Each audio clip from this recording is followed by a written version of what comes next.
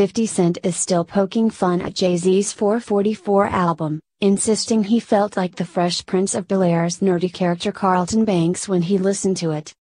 Upon the album's release last year, 17, the indie club hitmaker called it too smart and suggested 48-year-old superstar Jay-Z would lose his young fanbase.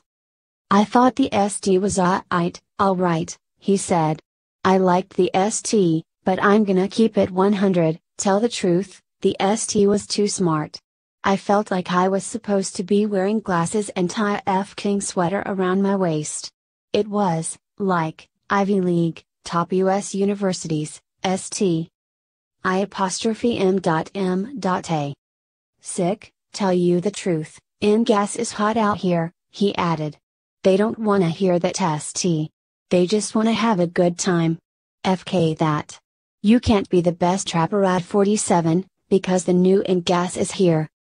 He subsequently clarified he wasn't trying to bash Jay-Z or his album, adding the rapper would know what he was saying. "It's like writing from a billionaire's perspective in our culture, versus writing as a part of our culture," he added. And 50 Cent is still taking shots at Jay-Z's new release, insisting the album is too mature and joking he felt like Banks, Will Smith's dorky TV cousin, while listening to it.